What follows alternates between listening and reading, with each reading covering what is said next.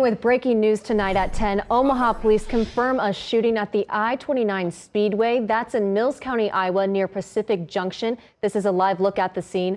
Omaha police are responding after authorities in Mills County asked for assistance in the search for suspects. At this time, it is unclear if anyone is hurt, but there is a large response from law enforcement. According to the Speedway's website, there was a car show and music festival there tonight. Our crews are on scene and we'll continue to provide updates online tonight. Be sure to tune in to First News tomorrow morning for the latest.